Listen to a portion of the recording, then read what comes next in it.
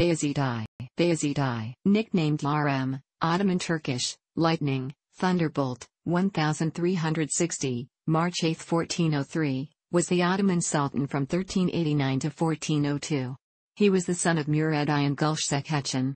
He built one of the largest armies in the known world at the time and unsuccessfully besieged Constantinople. He adopted the title of Sultan-i Rûm, Rûm being an old Islamic name for the Roman Empire. He decisively defeated the Crusaders at Nicopolis, in modern Bulgaria in 1396, and was himself defeated and captured by Timur at the Battle of Ankara in 1402 and died in captivity in March 1403. The first major role of Bayezid was as governor of Kütahya, a city that was conquered from the Germanids. He was an impetuous soldier, earning the nickname Lightning in a battle against the Karamanids. Bayezid ascended to the throne following the death of his father Murad I, who was killed by Serbian knight Milosevic during 15th of June, or immediately after 16th of June, the Battle of Kosovo in 1389, by which Serbia became a vassal of the Ottoman Sultanate. Immediately after obtaining the throne, he had his younger brother strangled to avoid a plot. In 1390, Bayezid took as a wife Princess Olivera Despina, the daughter of Prince Lazar of Serbia, who also lost his life in Kosovo. Bayezid recognized Stefan Lazarevic, the son of Lazar, as the new Serbian leader, latter despot, with considerable autonomy. The Upper Serbia resisted the Ottomans until General Pasha Yaik Bey captured the city of Skopje in 1391, converting the city to an important base of operations. Meanwhile, the Sultan began unifying Anatolia under his rule. Forcible expansion into Muslim territories could endanger the Ottoman relationship with Thugazis, who were an important source of warriors for this ruling house on the European frontier. So Bayezid began the practice to first secure fatwas, or legal rulings from Islamic scholars, justifying their wars against these Muslim states. However, he suspected the loyalty of his Muslim Turkoman followers, for Bayezid relied heavily on his Serbian and Byzantine vassal troops to perform these conquests. In a single campaign over the summer and fall of 1390, Bayezid conquered the beyliks of Aydın, Saruhan, and Mendesh. His major rival Suleiman, the emir of Karaman, responded by allying himself with the ruler of Shibas, Qadi Burhan al-Din, and the remaining Turkish beyliks. Nevertheless, Bayezid pushed on and in the fall and winter of 1390 overwhelmed the remaining beyliks, Hamid, Takay, and Jermian, as well as taking the cities of Aksir and Niğde, as well as their capital Konya from the Karaman.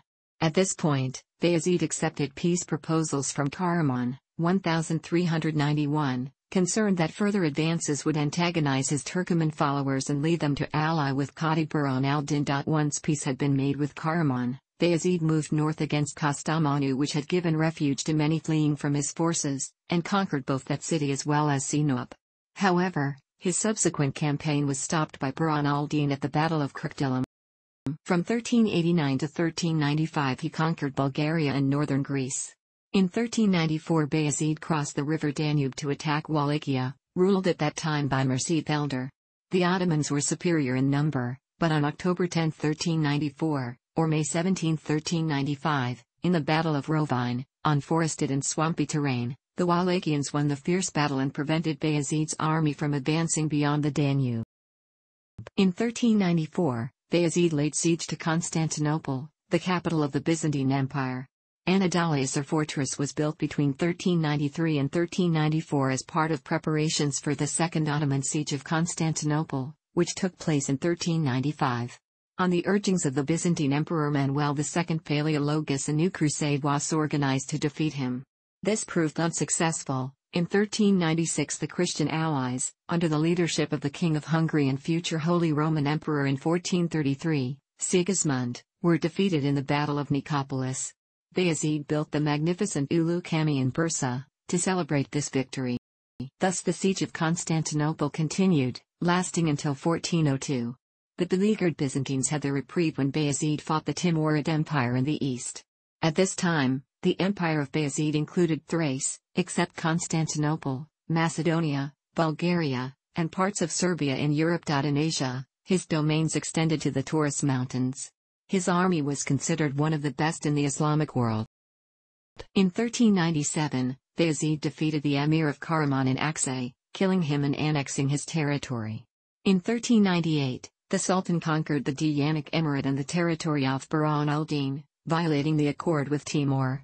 Finally, Bayezid occupied Dalbistan and Malatya. In 1400, the Turco-Mongol warlord Timur succeeded in rousing the local Turkic beyliks who had been vassals of the Ottomans to join him in his attack on Bayezid, who was also considered one of the most powerful rulers in the Muslim world during that period. In the fateful Battle of Ankara, on July 20, 1402, Bayezid was captured by Timur and the Ottoman army was defeated. Many writers claim that Bayezid was mistreated by the Timurid state. However, writers and historians from Timur's own court reported that Bayezid was treated well, and that Timur even mourned his death. One of Bayezid's sons, Mustafa Çelebi, was captured with him and held captive in Samarkand until 1405. Four of Bayezid's sons, specifically Süleyman Çelebi, İsa Çelebi, Mehmed Çelebi, and Musa Çelebi, however, escaped from the battlefield and later started a civil war for the Ottoman throne known as the Ottoman Interregnum. After Mehmed's victory, his coronation as Mehmed I, and the death of all four but Mehmed, Bayezid's other son Mustafa Çelebi emerged from hiding and began two failed rebellions against his brother Mehmed and, after Mehmed's death, his nephew Murad II. His mother was Gülçiçek Hatun, who was of ethnic Greek descent. Bayezid had 7 consorts. The defeat of Bayezid became a popular subject for later Western writers, composers, and painters. They embellished the legend that he was taken by Timur to Samarkand with a cast of characters to create an Oriental fantasy that has maintained its appeal. Christopher Marlowe's play Tamburlaine the Great was first performed in London in 1587, 3 years after the formal opening of English-Ottoman trade relations when William Harburn sailed for Constantinople as an agent of the Levant Company. In 1648, the play Le Grand Tamerlane at Bayezid by G. Magnon appeared in London, and in 1725, Handel's Tamerlano was first performed and published in London. Vivaldi's version of the story, Bayezid, was written in 1735. Magnon had given Bayezid an intriguing wife and daughter. The Handel and Vivaldi renditions included, as well as Tamerlane and Bayezid and his daughter, a prince of Byzantium and a princess of Trebizond, Trabzon, in a passionate love story. A cycle of paintings in Schloss Eggenberg, near Graz in Austria, translated the theme to a different medium. This was completed in the 1670s shortly before the Ottoman army attacked the Habsburgs in Central Europe. Bayezid, spelled Bayezid, is a central character in the Robert E. Howard story Lord of Samarkand, where he commits suicide at Tamerlane's victory banquet. Thanks for watching. Don't forget to like the video and don't forget to subscribe.